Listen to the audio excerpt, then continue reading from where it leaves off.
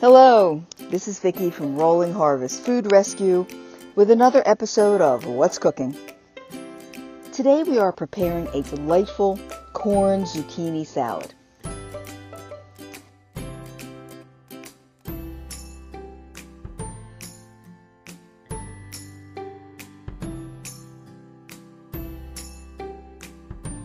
First, prepare your corn.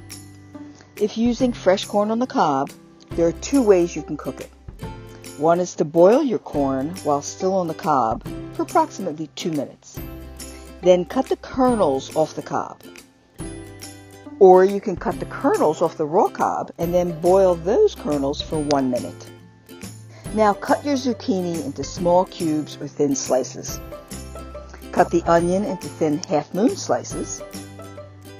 Now prepare the red or orange pepper by dicing or thinly slicing. Now it's time to prepare your dressing.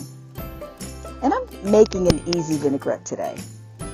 I like making my salad dressing in glass jars because it's so easy to shake the dressing and then store any leftovers in the refrigerator for later use. Squeeze your lemon and add a 1/4 cup to your jar.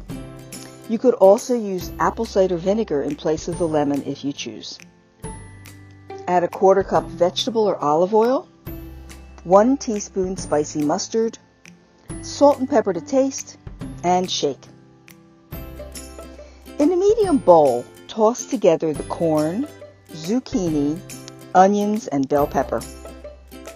As an option, you could add some chopped herbs such as oregano or thyme or basil. Add the dressing and toss the salad really well. I hope you enjoy. Thank you for joining my colleagues Edie Koznowski, Jill Kelly, and me, Vicki Sarnoff, for this episode of What's Cooking. Please check out our website at www.rollingharvest.org for more information about Rolling Harvest Food Rescue.